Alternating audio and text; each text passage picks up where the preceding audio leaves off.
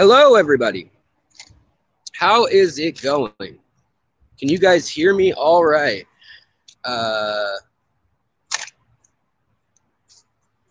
LRB is over, and or should be soon if he's not already. And I am here to save the day. I hope you can hear me. I hope you guys can see me all right.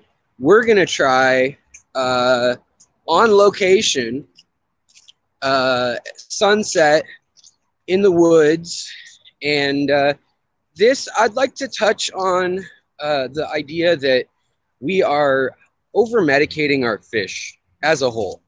Not in every circumstance, we'll go over that. And yeah, we'll go over the details, but we wanted to, or I want to, have a discussion with you guys and see what you think about the way we are currently doing things, the way the industry does things with medication, and if it's possibly just a ploy to get us to buy more medication, or if it's really done sincerely. You know, one of those decisions / conversations to have. But beyond that today, if you guys would like to ask any questions about, of course, your fish, your aquariums, what I'm doing, or any of the topics we discussed tonight, then feel free to, and I'll try to get to those. Just try to use the @ hashtag, or the @ symbol, sorry, rather than hashtag. Try to use the @ secret history living in your aquarium, or also @ Alex, and I should be able to see those. Oh, we already have a super chat rolling in. Thank you so much, Mr. Rico. I appreciate it. Rico Suave. Fish Fam Christmas is up to $1,600, and it's my fault. Well, ho, ho, ho. That is awesome to hear. Santa, you done did good. You taking the ball, the little imaginary ball that I threw you, and you ran with it. Epic. So, yeah, if you guys haven't heard, made fun of Rico the other night, and now within, 24, 48 hours, whatever it was, we have a fund of coming up on almost $2,000 for Christmas to share, and he will be distributing this, giving it out to viewers and subscribers on channels all through the realm. So check out Rico Stan's channel if you want to know about that or want to donate to that cause / be involved with it and all that jazz. And yeah, so let me turn this around real quick so you can see where I'm at, so you can see why we're on location. Not necessarily for this episode's topic or anything, but I just wanted to try it because the internet, Comcast is supposedly fixing my internet, or they're going to come out and reset the signal. They've already tried doing it remotely and all that. And so they're going to hopefully try to reboot, reset, whatever. And because of that, the internet sucks right now. It's just crap, complete crap at my house. And so I figured, well, why not go somewhere where the internet's okay? And I happen to know from uploading that it's usually okay here in this park. So I figured I'd give it a shot and see how it works. And let me turn this, let's turn this rig around.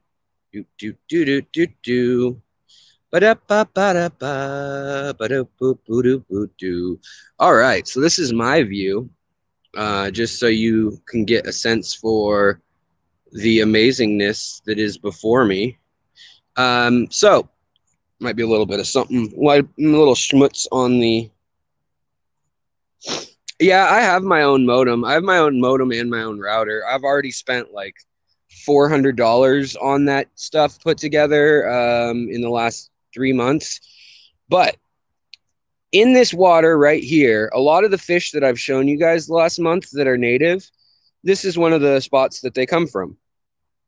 And right now, with me talking and lurching over the water like I am, they won't be here. I mean, there might be some out swimming to and fro, and I know for a fact that right where right where that, kind of where the shadows almost touch here. That is a bluegill nest, and there's two bluegills that hang out right there every night.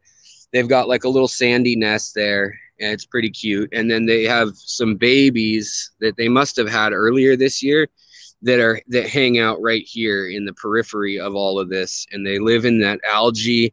And the other thing is, we actually had some rain, and so the creek has been flowing a little bit more.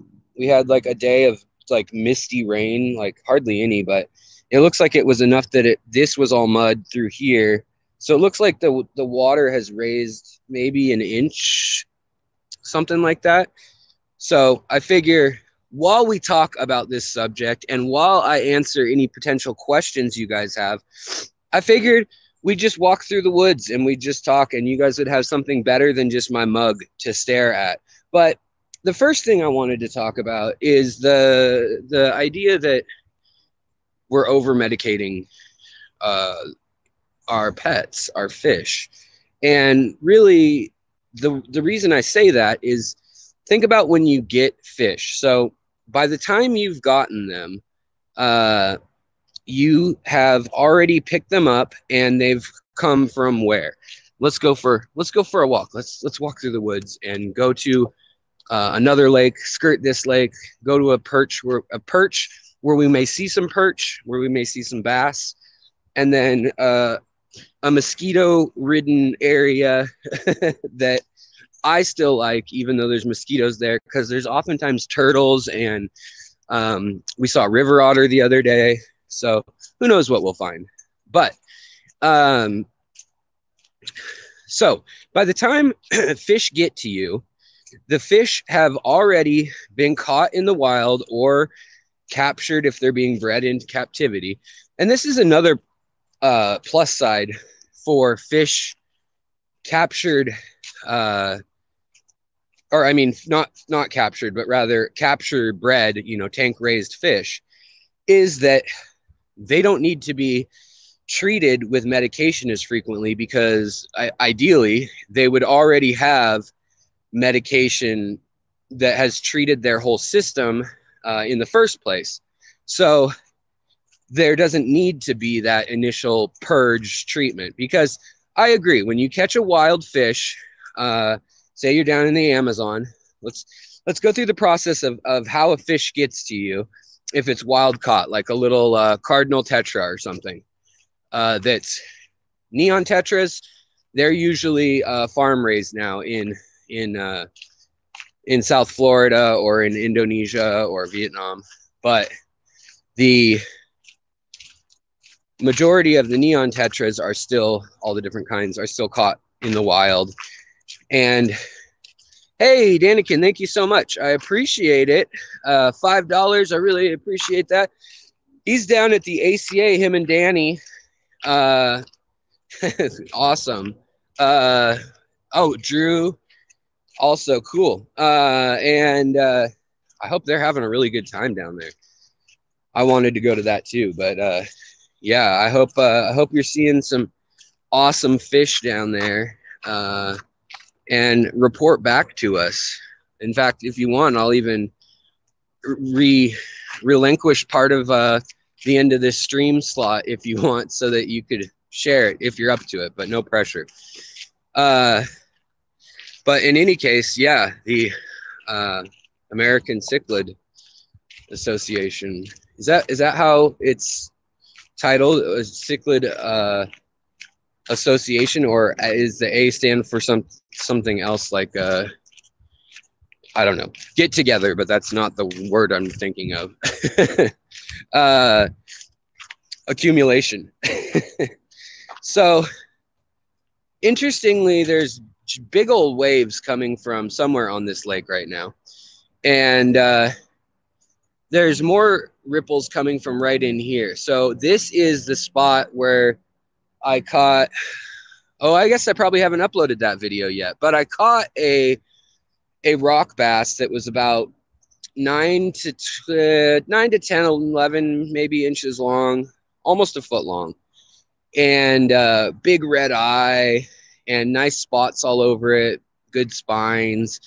And I caught it right off here with a fake worm. So just letting you know, this is the spot that happened. But let's keep going. We're going to our tranquil spot, and hopefully we'll get somewhere where I can stream you guys. Pardon me. What's that? Not today, but I've caught bass and perch here before. Yeah, yeah. Okay, sorry guys. Folks walking on the trail too with their pups. So in any case, go and catch a wild fish, and what happens? We're down in South America. Pretend we're in South America now. Oh, look at this water. Gonna catch some fish. Catch the fish. Then they look at them. Any that are just obviously sick, they usually toss out. Then they'll throw them in a tank and let them sit for a week, 2 weeks, and they will observe them. And that's the best case scenario usually. More often than not, the turnover is that they know that they have a plane coming that's going to be picking up fish on Thursdays. So they've told all the local fishermen on Thursday, y'all better get your fish, collect them from wherever you get them, and bring them to our, 20, 30, 100, whatever it may be, aquarium shack. And they don't even filter their aquariums in a lot of spots around the world. They just fill them up with water, and each day drain them and fill them, and have as many as they need at that time for however many fish are getting shipped out. So they'll do that, keep them for however long is needed to facilitate them getting them to the next place. And sometimes this is the spot where they're first treated with antibiotics and antifungal, antiparasitic, and salt and ick medicine, anything you can imagine that we treat fish for. A lot of places just slam them with a cocktail of all of that. Okay, you got to get back to the auction. I understand. Get us something cool, Kenny, like those rainbow polar ice cap acaras. Those ones are pretty neat. All right, so you catch the fish. They're in the holding place. Say they're in a small town in Peru or Venezuela, Brazil, wherever it may be, and they medicate them there. Then they get flown out to the big hub like Manaus or Bangkok or Singapore. It just depends on where these fish are starting. If they're starting somewhere in Southeast Asia, then there's a good chance that they're going to go to one of the cities one of the big cities, and that they won't be treated with medication until they get there. So in that case, you can, count that they won't be medicated. But usually these central hubs, they're not obligated to tell, they're not obligated, or nor do they care if the fish were medicated before coming in. They're not going to trust it. They want fish that are purged. So they want fish that are not fed for probably 2 days, ideally, and that have been dewormed and given antibiotics, antiparasitics, all that kind of stuff. Methylene blue, Victorian blue, you name it. And that's where that's the bare minimum. So of where things would start off, basically. So let's put this up against here. We're at the spot I like. I know it looks like it's just sludge and green, but believe it or not, there be turtles in here, and osprey and bald eagles and other interesting critters that come and visit when you just hang out for a little while. All right, so we've got our collection point. Maybe already at this point, while it's still in Brazil or Singapore or wherever, it may be that they've already gotten 2 times they've already gotten antibiotics. And they're generally like a very strong, broad spectrum antibiotic. Same with the antiparasiticals. They are usually something like levamisole. So rather than flubendazole or fenbendazole, or one of those that's kind of like sometimes does the trick, sometimes doesn't, and we tend to use those, have access to those as hobbyists. They use hardcore stuff that is going to knock it out almost completely, and they don't care usually with most species if they kill even like 1-2% of the fish. That's not a problem to them, because it's to them, they'd rather kill them there and not have to ship them and have more make it to the end, because they're so cheap to buy from the wild. I mean, they're pennies on each fish. And so in any case, they've got the fish that have been treated with really heavy duty stuff. And sometimes these fish are pretty sick. Sometimes they didn't need it at all, but I understand the logic of doing this, and it's kind of unavoidable, and it's kind of it's what is prudent. There's actually a turtle way out there, but you guys probably can't see it. But it's not moving anyways. It's just sitting there. You'll see it if it jumps off the log. It'll make a big splash in the duckweed lake. This lake has covered up and sealed with duckweed in 2 days. Literally 2 days I've done that. It had, if you look at my last picture on the community tab, you'll be able to see where this was all open still. There was a beaver that was working every day, working out here. And I'm sure he still is. You can still see trails of where the animals are moving through the duckweed, which is actually really helpful for catching stuff. And they can't see me coming with the net, which we'll try later. And maybe we'll get some bass or some perch, or we could get crayfish, crawfish, crawdads, mud bugs, whatever you want to call them. Those are a favorite here too. So we've got the fish now collected in the wild. Or if it wasn't collected in the wild, say it was bred in a tank, now it's at our exporter, who is in a main hub. So maybe Frankfurt, maybe London, Singapore, wherever it may be, doesn't really matter.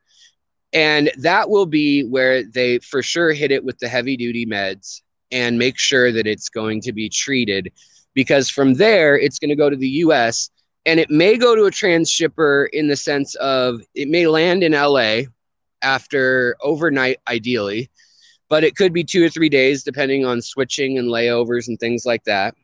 Fish could land in from, go from Peru to LA, however it works. They could land, then sometimes they sit in customs, depends, the plane could get diverted. So usually what they'll do is they'll also medicate the bags with something like a sleeping sedative, something that calms the fish down and that also neutralizes ammonia. So it's kind of like putting C-Chem Prime or one of those water, what do you call it? Water, like stress coat. In any case, conditioners, man, brain not working.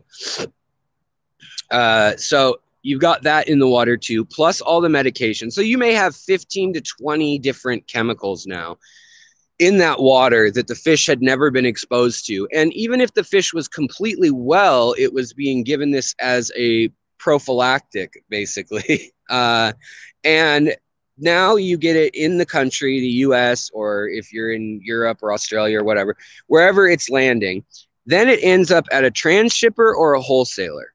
If it ends up at a transshipper, sometimes they will take it upon themselves, especially if they know it's going to be several days, because oftentimes what transshippers will do is a little shifty, and they'll order in fish on demand. And so they'll order 15 rainbow fish, and you want Danios, and they say, give me 2 weeks and I'll have all those fish for you. If you buy anything online and you see that they're asking for time before buying fish like that, you're going to know that they're a transshipper and that they don't have a source that's ready in the country.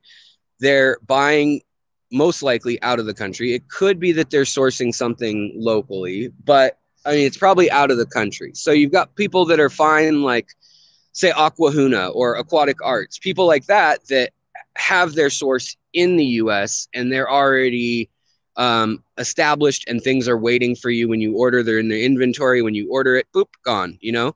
Oh, by the way, it started with 2 betas. Thank you so much for the super chat. I really appreciate it. For some reason, YouTube and everything, views are down almost 50%, and it's across YouTube. I think it's because people, which is a good thing, are coming out and exploring the world without COVID. They're exploring, well, it's still out there, but if you're vaccinated or whatever, you know, if you take your precautions and all that jazz, you can go out. But in any case, so let's get back to let's finish up this story. I know I'm meandering.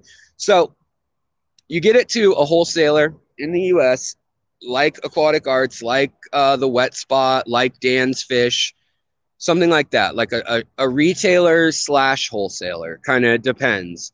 Well, if they are someone like Dan's Fish, it's one less step, which is really nice. Or Aquatic Arts, they've got it in, there was no trans shipper necessarily, like they know the people overseas, so they skip that step. So either way, in certain places, it makes a difference, and that's why you pay more for fish oftentimes, because you will be paying for, you know, how many chains of distribution the thing had to go through. And counterintuitively, you might think, well, there's more people, so everybody needs a cut. But actually, frequently in the fish world, since they're living things, that means that they are dead, that they had to go through too much, they got too stressed, and they died. So actually, the shorter time, there's kind of like a fine line between going through a bunch of hands, like 5 hands between getting to you versus 2 or 3.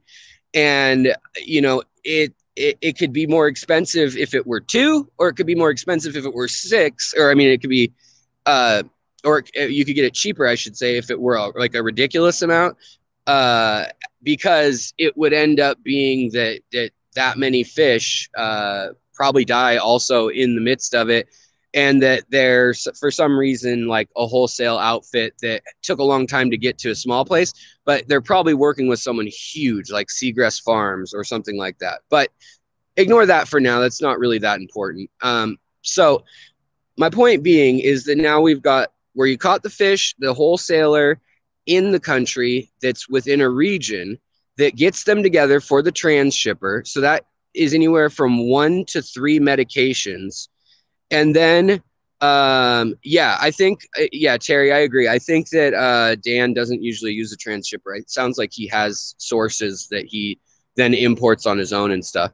So that's what I'm saying, is like that he saves money, but it doesn't always add up on his end to like, oh, he skipped a step. He took over the stress that the trans shipper or the labor the trans shipper would have had to take. It doesn't add up to money in his pocket necessarily always, because he's like doing the right thing, and he may take that initial loss, for instance, on the fish that come in, because that's another little dirty secret of this hobby, is that no matter what you do, no matter how kind of a person you are and how much you try, if you're bringing fish in from outside the country, you're going to likely have a lot of death, especially if it's shrimp or whatever. Usually 5 to 10% is the acceptable amount, from if you're catching it at the beginning of the food chain, so to speak, out in the wild, all the way until when it's harvested. Now, that's not counting all the ones that they toss out in a canoe while they're actually catching the fish, for instance, that are like looking lethargic on the spot. So that means that by the time it gets to you, and this is why it matters, you know, if you buy from Dan's Fish, if you buy from the Wet Spot versus if you buy from PetSmart, you know, because there's places like PetSmart that then will medicate. So they've gone through all the same things and another step. So now they're at the retail store.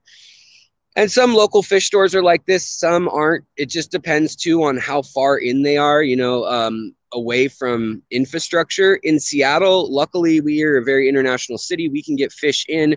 Our stores can literally wait at the airport, pick it up. And, you know, if their stores within an hour, 2 or 3 hours of the airport, they can go 2 or 3 times a week and bring their fish in. But if you're in, I mean, I'm amazed that he does it, but like Dan in Wyoming, it could be more of a task probably. There's probably less flights and things like that. So obviously North Dakota is going to have probably more medicated fish because PetSmart uses the same. Yeah, Terry, PetSmart uses Seagrass. I understand that. But what I'm saying is, so when they get it, though, the difference is that oftentimes at PetSmart, they will then medicate again. And at my PetSmart by my house, both of the ones by my house, they medicate the whole system whenever they see anything, which is all the time. They medicate the whole system continuously. And that's like every 3 days or something they use antibiotics again. And, every other day they use an anti-parasitic because they have such sick fish in their cycle. Same with my Petco. Now, I don't know if they all work like that. Probably not, because I've seen how differently they can be run. But my point is that some of our fish are getting medicated. So at the store, I mean, even Aquarium Co-op, they get fish in, they medicate with the trio, but there are stores, for instance, Aquarium Zen, that he'll watch the fish. If they don't have any illness, he's not going to medicate them. He already assumes they've been medicated to death along the route, literally to death in some cases. So the question becomes, do you need to medicate those fish, or is it overkill and it actually is detrimental to their health because of all the steps that have gone into it? And so that's, kind of the question that I am posing to you guys. And to me, so you get your fish at the store, you bring it home, and then a lot of people quarantine their fish again and medicate it again after their local store or their wholesaler they bought it from online or whatever already medicated. So in some businesses, I have seen up to 6 links in the chain, all of which did some sort of medication. Now, a lot of them don't do much medication and they don't care in the lower level transshipper world, because that's just the way it is in the developing world. They don't have, they're going to do salt or something like that. But likewise, there's some that have access to industrial amounts of the same chemicals we do, erythromycin or whatever. And basically they just dump in a whole boatload. And just like Terry just said, you don't know the answer until you have the fish, like how many times it's been medicated. And so for me, I always prefer to put fish in a tank, watch them. There's people like Aquatic Arts that this is my preference. I don't necessarily recommend it to others, but I feel comfortable enough that I don't quarantine. Now, I would tell most people quarantine.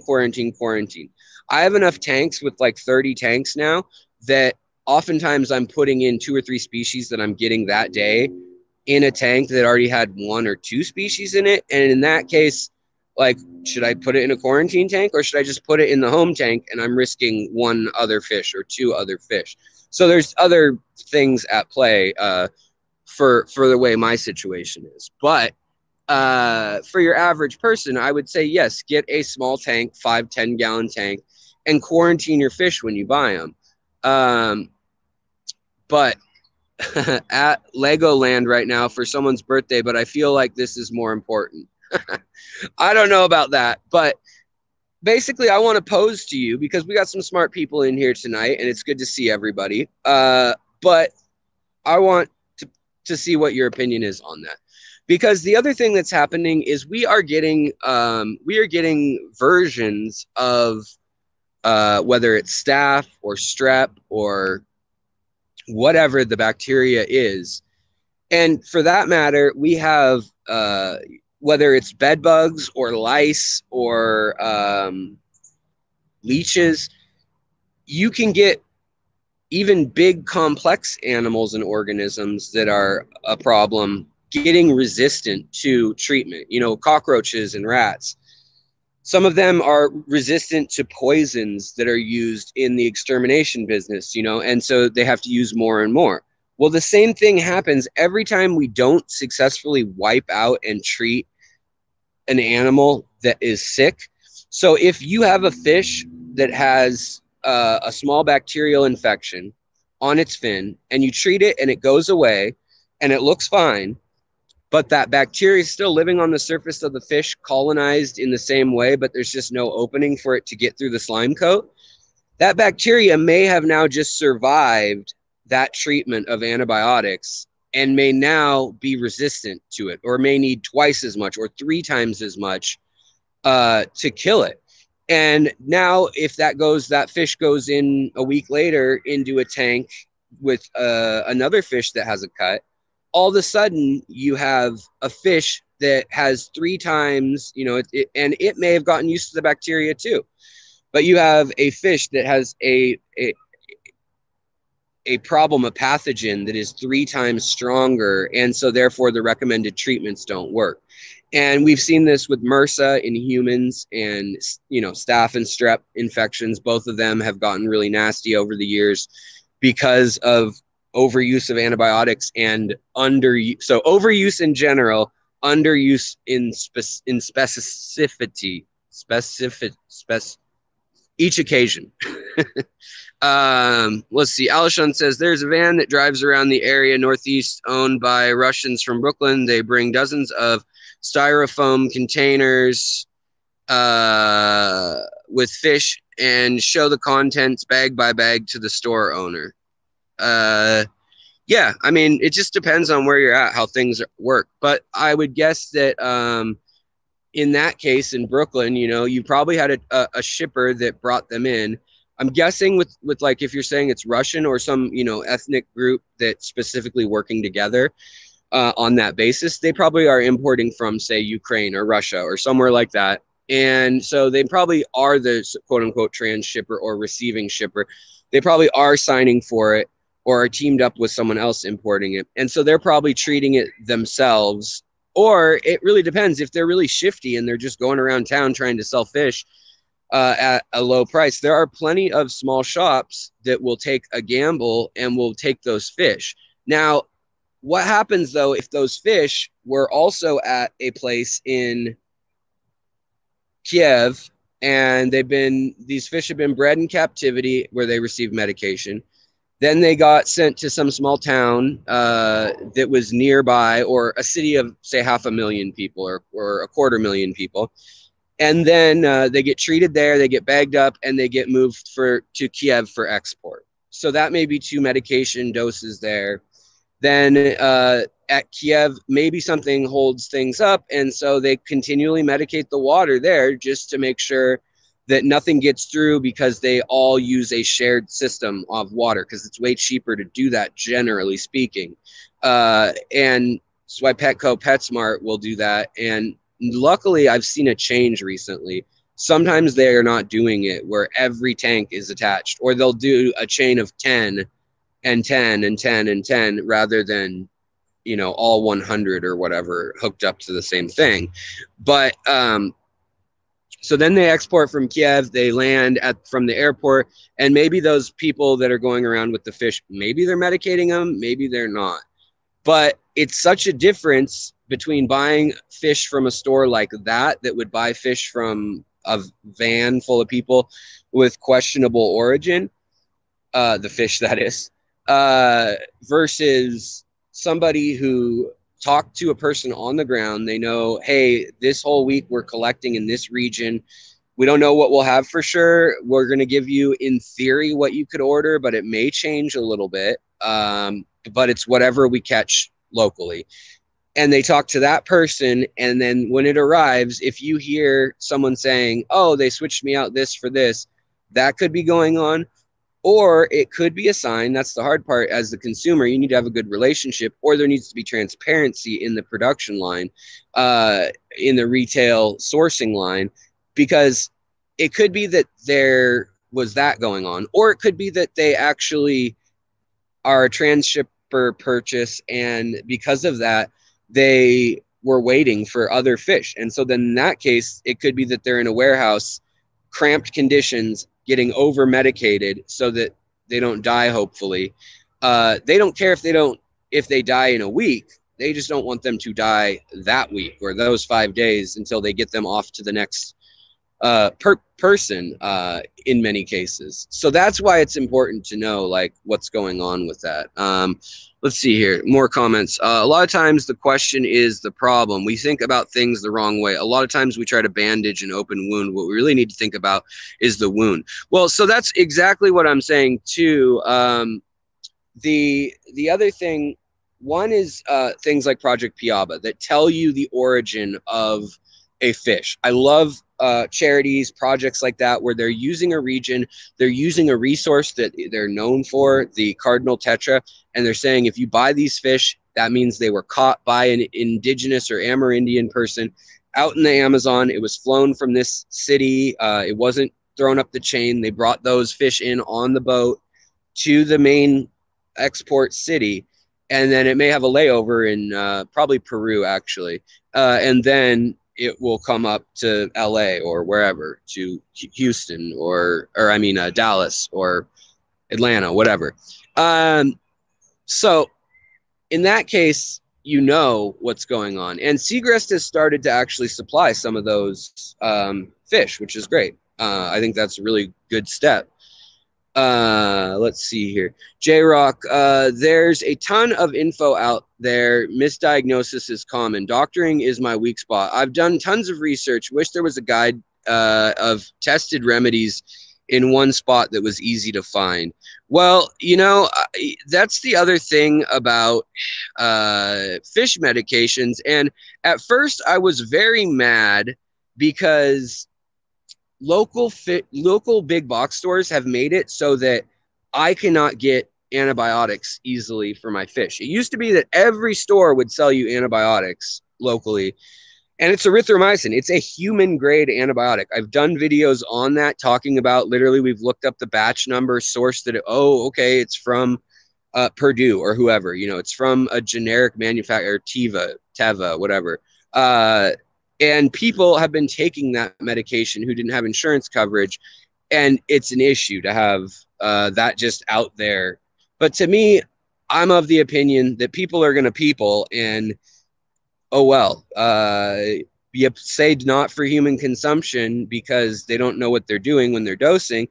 And if they know what they're doing, well, then it'll be okay. And if they don't, then it's not your problem, is my opinion. But it's not that, you know, then you get into other issues like, well, what if it's their children that they're dosing with these medications and the kids don't have a say in what they're taking? And that's where things, I'm always like, well, maybe things should be restricted. But that's a whole discussion for another day. But my point being is, at first I thought it was a bad thing, and now I'm realizing that there are a lot of ways to treat sick fish. And I started doing something, and I wasn't sure if I was going to tell you guys about it, honestly. And I wouldn't have a problem talking about it on maybe in an open forum or something. But I wasn't just going to like up and post an episode. So you guys are here, you're listening to me chat. We're kind of having a conversation, if you will. So I figure like now I can chat with you guys. And what I did was basically nothing. So I've been taking, for the most part, when my fish are sick, doing nothing with them other than moving them. So I've had 2 tanks. One of them is full of plants with tannins and you know, catappa leaves or local leaves that you can gather, like oak leaves and alder cones, and I mean, you name it, things with tannins, basically.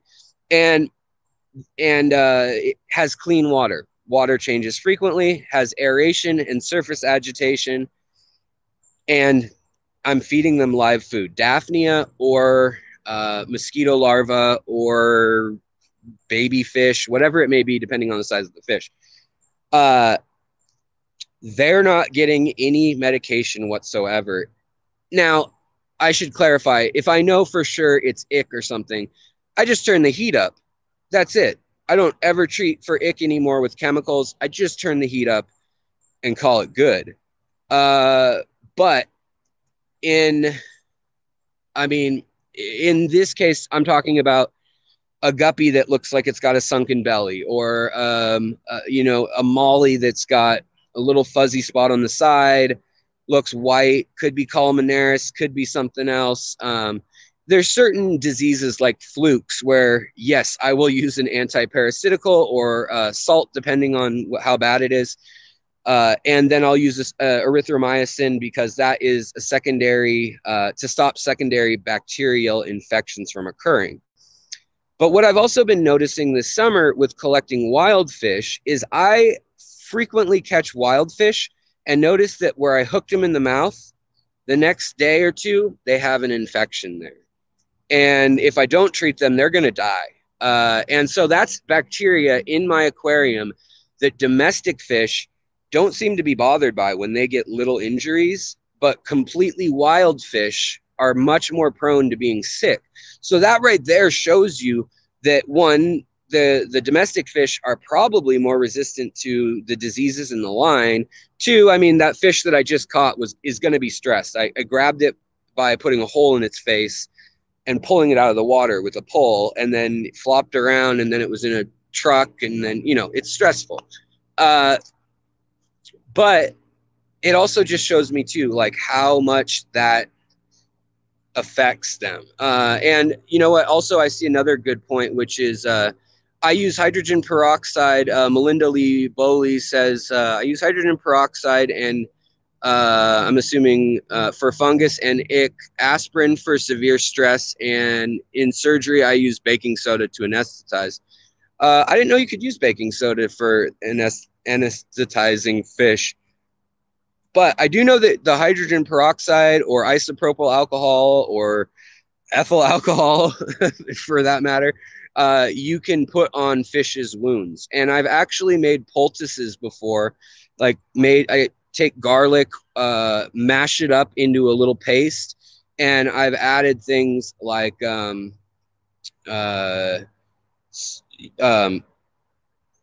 let me try to think of example. Well, I've added actual medications, but I've also added just things with like high tannins or tea tree oil or things like that. And I've tried over the years, I've tried a lot of different things, but you can use a little bit of Vaseline, like erythromycin, like, or not erythromycin, what am I saying? Neosporin.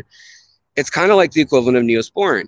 So if you can get that on their head, if they've got hole in the head, for instance, you treat them with the hole in the head medications, and then you can put that topically on them, and they're not in a tank with a bunch of stuff where they're going to rub it. I've actually seen that work okay. But yeah, I think you're right, John. John says, I think any light wound on a fish will get a light infection. I think you're right. I think there's a good chance that if your fish gets hurt, there's going to be a light infection on in most aquariums. But I also think that is a testament to how dirty our aquariums probably are. I mean, you've got fish from all over the world, and depending on the aquarium, like if you're like me, you may have fish from different continents, different sources, and they could have all 6 steps of where they were medicated. Well, those same 6 places can also be 6 places for disease.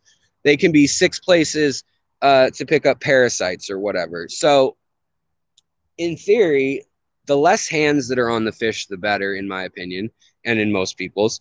And the more time that the fish gets to acclimate in between steps, the better. So that's why if I get and the other thing is, I should say that this my exception of where I always treat fish is catfish and puffers, as well as some, you know, that's pleco and things too, obviously.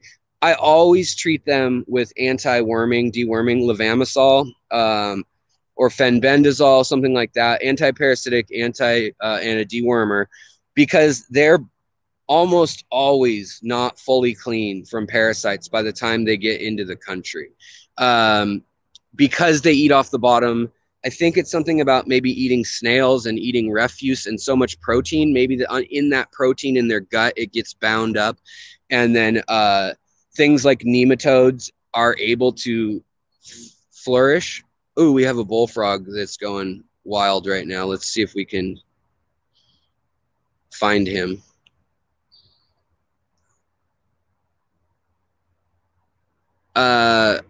So, hey, What's up, Chubby Guppy? What's up, Zen? How's it going? And then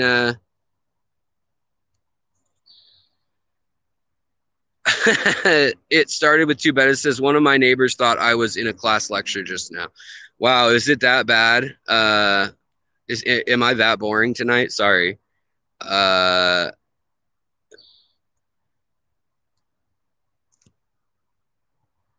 Um, Terry says, tropical tanks, ick and heat equals I didn't kill it, I just don't see it. Well, ick can't survive in its reproductive stage past 84.2 degrees. And you can kill it, and then within 2 weeks, ick will die of old age also. So if you've treated it or kept the temperature up for 2+ weeks, then frequently that will just by process of that being its short lifespan, that will kill the ick. However, as you're saying, if you want things to go quicker, you'll turn up the temperature. That will kill so there's, when you get ick, there's the infection on the fish, and then these pustule things are basically eggs being laid, and then they come off and come down into the water, and then I guess they're not eggs, they're cysts. They're like the larvae go and attach on the fish. So then those come off, and then at a certain point they go, after they've fed on the fish, made this nasty wound, they go and they live in the substrate, and they are in their cyst form, or basically, so cysts and eggs are sometimes interchangeably used, but generally a cyst is a form where it's in stasis, and it's a life cycle step where that thing is basically in between larva and another more mature stage, but it is hard in a hard shell or something like that, or in a membrane like an egg almost.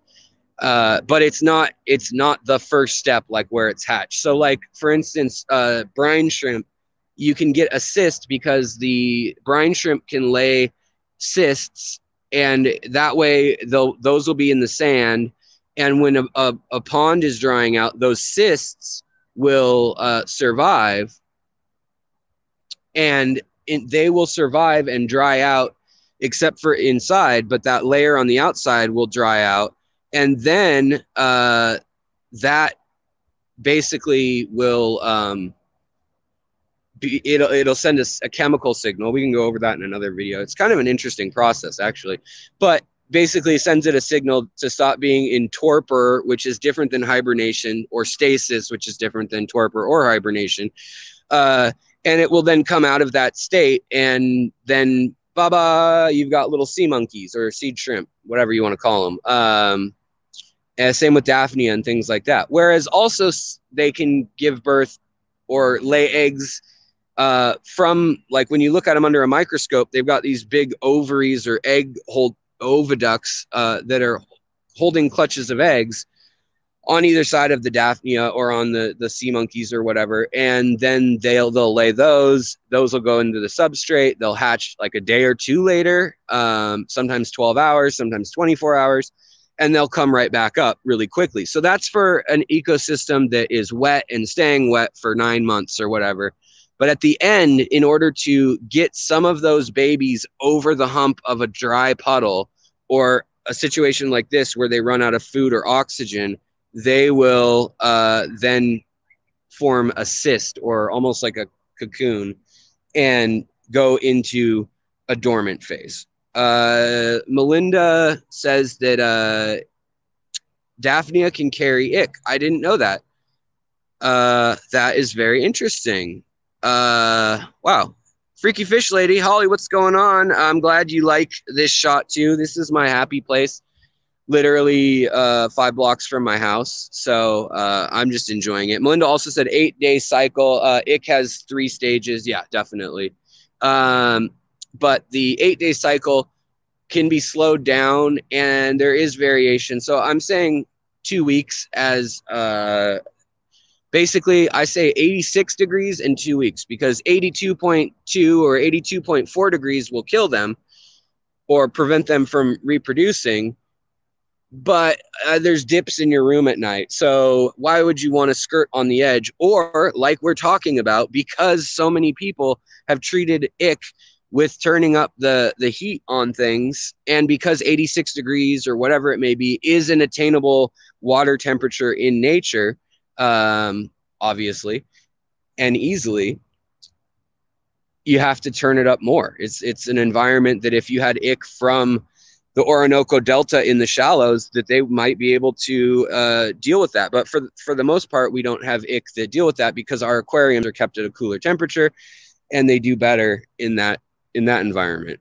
But yeah, so that is kind of what I wanted to tell you guys. But it's kind of another question of, I guess, I don't know, and I don't know the answer yet in my mind, but I wanted to tell you guys about my little finding, which is that I was able to have almost the same exact success rate with treating fish with nothing other than catappa leaf, so very strong tannins, acidic water if they could deal with it. Even guppies, I put them in 6.5 water. But if it's tetras or something, I'll put them in 5.5 or 6.0 water, because that'll kill the bacteria for sure. It can kill the fish. It can kill the nitrifying bacteria. So there's a whole lot of other stuff to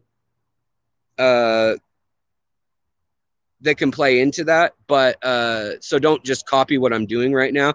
This is a theoretical discussion, not a how-to discussion right at this moment, because I'm thinking, though, please, people like Aquarium Co-op, where they medicate with the trio for, it used to be, I think, like it used to be a month, and then they realized 2 weeks or less or something like that could be done, and they could get the gist of how things were doing, or maybe they started sourcing differently. I mean, I don't want to like misquote how it was done, but I know that it started as, and a lot of places start, we do 90 days or 30 days, and then it goes to 2 weeks, and then it's like 5 days, and then it's like we medicate our fish and make sure they're well, and then that could be a day.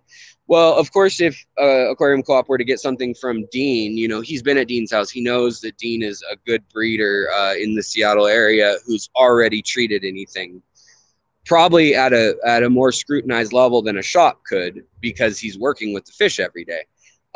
But that's where I'm struggling is, do we actually medicate at the shop level, let alone at home? I never medicate unless there's something visually wrong with the fish, or it is a puffer or a bottom feeding like catfish, some loaches, just because I've seen so many times them have something lurking and then them pass it on after they've been in quarantine.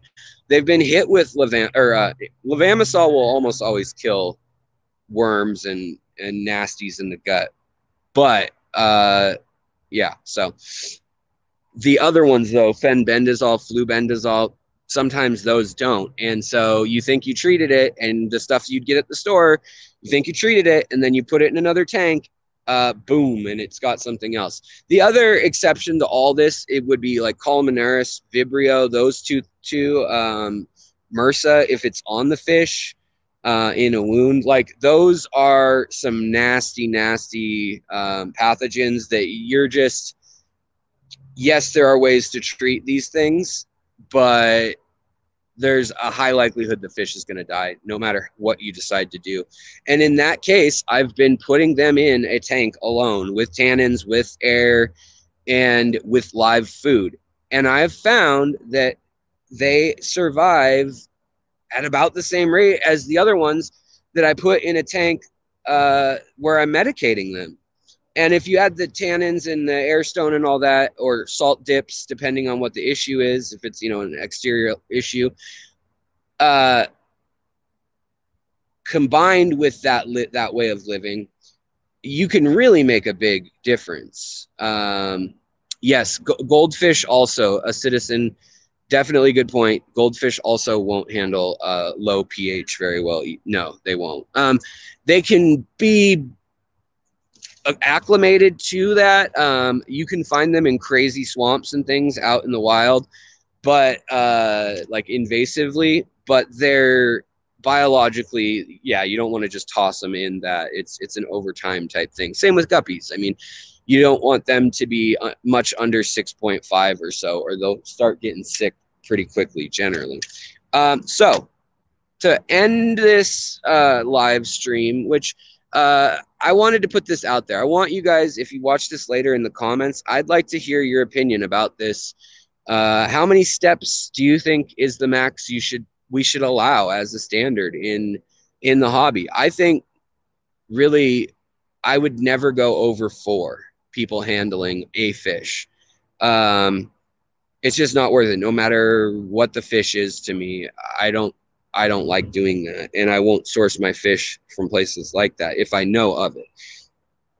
That being said, shrimp are a whole other thing too, where Eliobiopsidae was an illness that was getting passed on, and the green algae illness. Well, now there is a cure for that. Thankfully, they had the genome sequenced. Actually,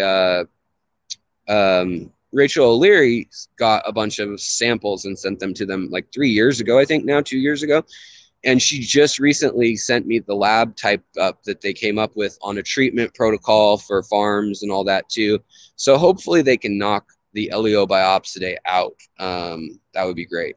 But yeah, I'd like to hear from you guys. Again, thank you so much for those of you who super chatted tonight. That was very kind of you. And those of you who are watching, those of you who are lurking, who are engaged, thank you guys. I mean, you guys make the channel what it is. Jess Shrimp Granny, it's so good to see you back again. New member, right on. Welcome. That's really cool. Jess is someone who has checked in with the channel from time to time for years, and so friendly face that I remember from when the channel was very young. And same with Zen Ginger. I mean, same with a lot of you, but that makes me smile. So welcome. Let me know if I can do anything to make your experience better. But let's see here. So you're welcome, Carolyn, too. I hope your fish are doing better than in the comment that you sent me, or in the email that you sent me. Or I hope everything is doing well. Let's just put it that way. But I'm not going to leave you just yet. In case I kick the tripod over or whatever, if you guys want to hang out for a sec and see what I get out. Wait, I'm not even pointing at the right thing. What I get out of this water, out of the water. If I was in Boston, I would be getting it out of the water. Turn around, camera. Bonk. All right. So, yeah. But as always, thank you guys. So I'm done with my hour-long rant on the production line. A little meandering at first, but I don't know. It's one of those days where it's hot, and I was kind of just walking through the woods. But let's get you guys set up, and then we'll flip this thing out where you guys can see what I got or didn't get in the net. Let's see here. Can I find some ground where the tripod can sit and not flip out? Tripod, where are you going to be happy? Mr. Tripod. Mr. Tripod. There we go. Still might fall over, but whatever.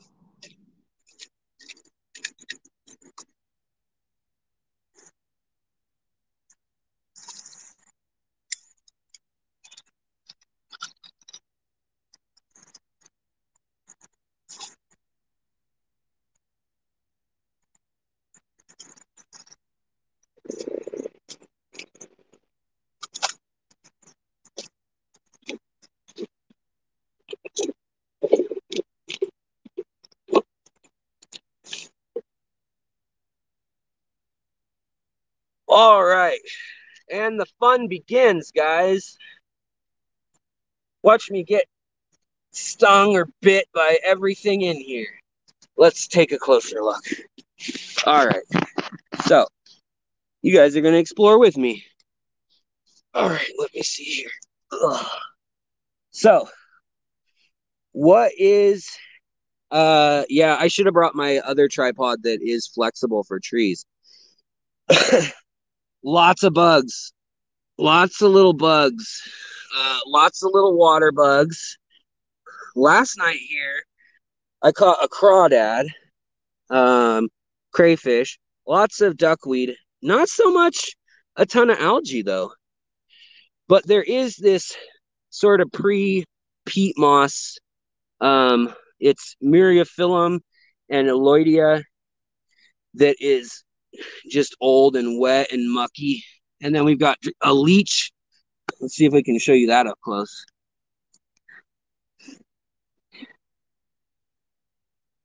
There's a leech in here. He just went back in. But we've got lots of leeches here in this little lake. And then we've got a dragonfly nymph right here. Let's see. I'll lift this up so you guys can see it.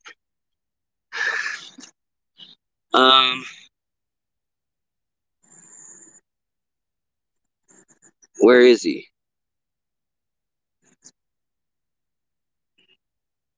Where did he go? He might have fallen.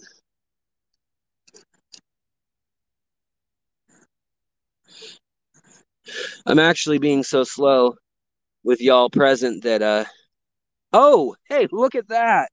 Look what we uncovered right there. So here we've got a bass. This looks like a largemouth bass. And you can tell because his mouth comes back behind his eye. But what a pretty little fish at sunset. Little blue on him, green. He's got yellow on his tail. We'll get him in some water. That's surprising. He was under that duckweed. Let me make sure there's no other fish under here. There's catfish under here routinely like that you want to make sure that you didn't get them trapped. So let me get him water real quick. I think we're good, though. I think he's the only buddy we're going to have to worry about. So we're going to get him some water. But we're going to have to do it over here because I can't get to the bank down there. Oh, what a pain. What a pain in the membrane. I got to set you guys down.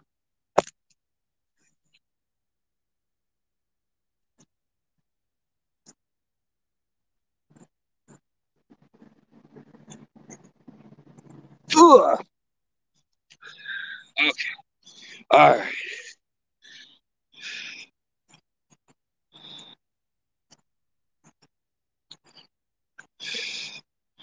Mr. Bass, back into the water you go.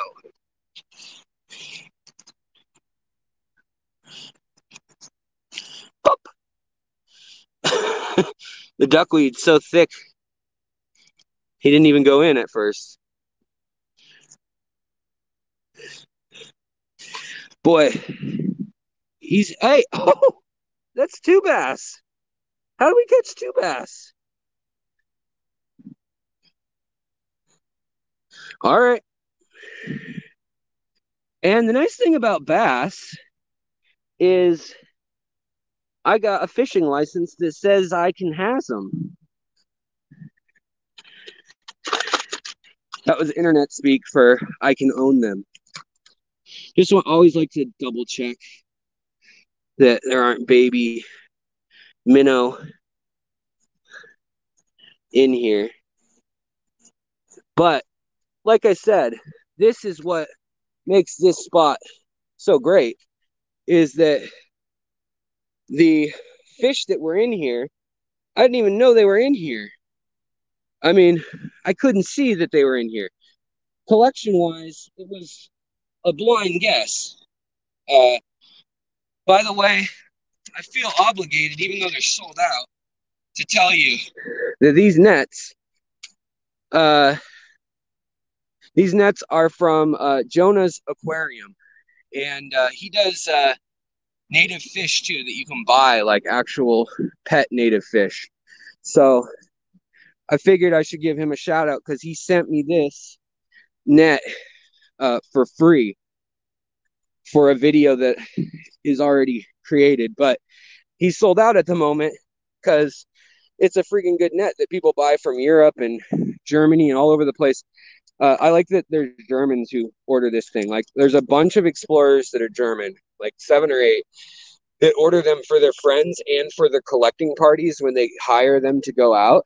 And if the Germans are buying something that's like a tool or mechanical, they've conceded in their like the German made stuff is the best, and they have to admit that the American or wherever the heck they're getting it from is good. So let's try another spot. I'm gonna try shallower water. That was about 2 feet of water. Let's try this again in less. So this will be about 6 inches to a foot of water.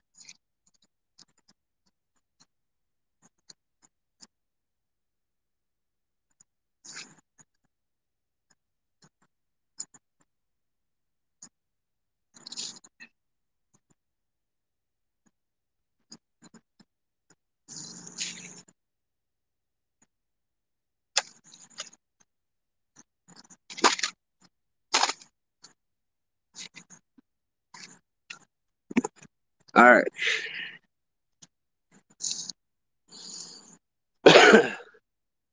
So, hey, we've got a beautiful, beautiful bluegill. Little one. But look at that. Look at that blue on him. He is a bluegill. Boy. Beautiful. Let me go get my container. I've gotten my technique down. I should thank Lawrence Kent, who's collected all around the world. I should thank him for teaching me some of this, which is J strokes like a canoe paddle. And you go one way towards the shore, pulling it in, scrape the bottom, and then the fish it'll be a cloud of muck. So the fish will go out that way, that way, that way. Well, a lot of fish, their tendency is to go out the way that the danger came from, like double back. Shrimp do this too. And so frequently that's what'll happen is you'll find the fish in the stroke of collecting the water that you already disturbed. So, depending on where you are, be careful with going through this. Like, because of these, they can munch on you kind of hard. That's what the big bass are eating. That's why there are baby bass, is because of these little monsters that they partially base the predator aliens on.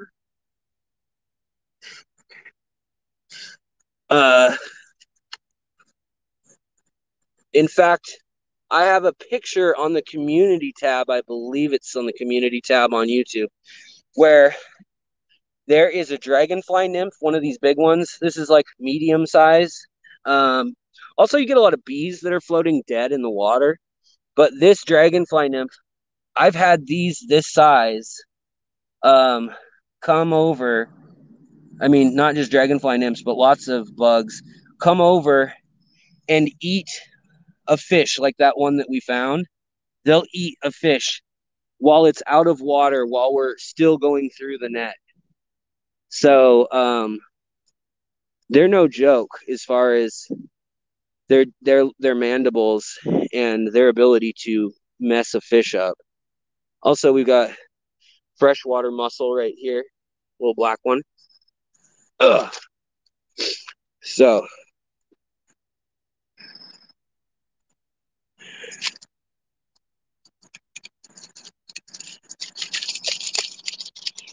yeah, that would be true Texas fish if this water were on the map. This water is not on the map. Besides the fact that I'm collecting them to take pictures of them on the shore. So I'm not really worried about it. I may take one home for a night or two usually, but most of the time I don't take anything home. But yeah, if I caught this with a net, like out on a lake that's known or something, this is a wetland that doesn't even get listed as having any fish. It's just a bog or a whatever. It's a green belt. That's all duckweed. Not even bugs in that. But yeah, so technically if a game warden came right now, I'd probably be in trouble. They definitely scrutinize the bass. But the game fish does not so much the net since it's a personal dip net. But if you had a seine net, oh man, you'd be in trouble for a seine net. That's yeah. Like if you net it off a river. And then a bow here is very illegal. And if you have more than 2 lines, very illegal in Washington. So kind of odd regulations. But where we're at right now, I mean, nobody's coming here. Like it's not even a known, like I said, it's not even listed as a recreational fishing spot, like with water or stocked fish or anything. Um,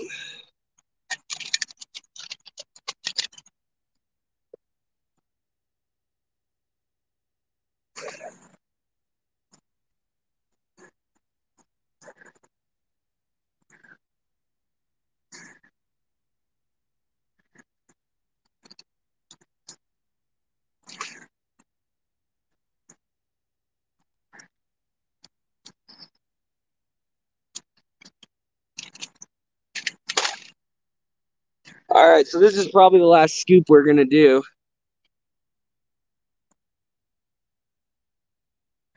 Yeah, if it's private property, you can definitely keep any fish you catch too.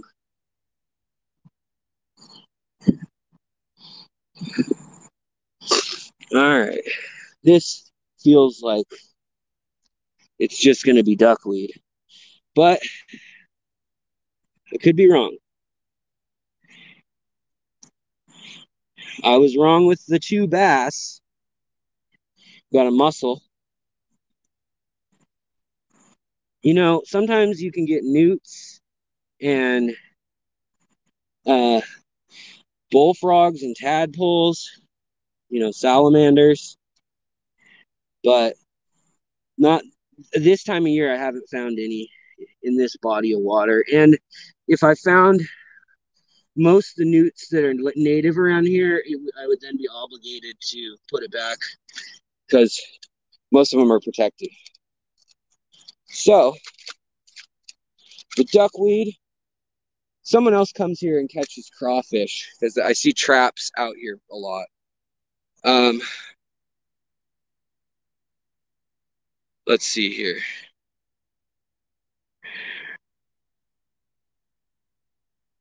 So this activity always makes me sweat. That net usually weighs about 30 or 40 pounds. It's filled, it's a 5-gallon bucket filled with water. So what? 8 times 5 could be 40 pounds if it was filled with water, but it's filled with mud and rocks and duckweed and bass, hopefully. It's also 80 degrees today. So in any case, what I'm trying to say is it's not easy to film and do this. Maybe my wife will come out here and we can film and do it again. But I just wanted to give you guys a little wee bitty taste of what I do for fun in the summer and collect non-invasive plants from places where it's allowed, which is getting trickier. But thank you so much for the support, guys, for watching. Thanks for sharing, liking, all that stuff. Appreciate the thumbs up tonight. And I hope you guys have a good evening. I'll talk to you guys later this weekend, probably with a video upload, or my wife's gone tomorrow. So there's a chance that I may take you out with Lawrence Kent and I. He's also going to be speaking, I think, for the Aquarium Co-op. Like if you join their membership, channel membership, I think I don't know what level you have to be, $5 or $10 or what it is, but he'll be speaking for their online fish club. So maybe we'll get some nuggets from him for free, you know, because he's come out with me several times now. We're going to look for the banded killifish, hopefully, I think tomorrow, hopefully. He just got back from Arkansas, St. Louis, Missouri. Like, I think he did a whole little loop of area down there. So I'm excited to see what he brought back, if anything, because while he was gone, raccoons ate his native fish up here in Washington, like some of them. So that might also be an episode to show you guys what he caught down there while he was down there, where I know a lot of y'all live closer to that end of the country, the bottom end, the bottom central end. All right, you guys, you have a wonderful night. I'm going to get out of here and call it an evening. If you have questions about Washington State fish collecting law, Jax and Tax probably knows way more than me. I'm just going off of what like park rangers and wardens and different people have told me, like while I'm out already doing the thing wrong that I'm not supposed to be usually. And they're like, well, you can do this, but don't do that. Or you can do this here, but you should go over there to do that, that kind of thing. I look up the laws and they don't seem to make sense to me. A lot of times they contradict themselves. Sometimes they apply to things that aren't in the state even, like preventatively. And sometimes they like count as you can catch it as a bait fish and you can keep it and use it as a bait fish if it won't be released live. So if you kill it once you catch it, you can use it as a bait fish. But and I think this is for pike minnow, northern pike minnow specifically. That would be my guess. But you could keep it if you kill it and chop it up. You can use it as bait, but you can't release the fish for one. You're not supposed to have possession of a live fish ever, or transport, or buy, sell, house the fish ever. And I don't know how else it goes, but you can fish for them any time of year, but it's illegal while you're reeling it in, technically speaking, on the books. Like you have to kill it. So it's a really weird thing. I guess you're not in control and custody of it yet until you get it, but you better kill it real quick. So there are some bait fish that are weird. Like, yes, you can use them as bait fish, but don't you dare bring them home and raise them as pets, or you are breaking the law. Breaking the law. All right, guys, I'm out. Have a wonderful night. Take care. Bye.